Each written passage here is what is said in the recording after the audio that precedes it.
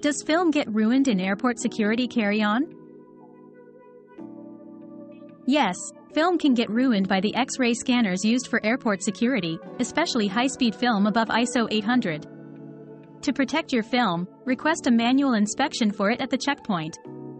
Most airport security staff are accommodating of such requests, especially if you explain the sensitivity of the film. For added protection, carry film in clear, lead-lined bags to shield it from X-ray exposure. Always carry film in your hand luggage to minimize the risk of damage.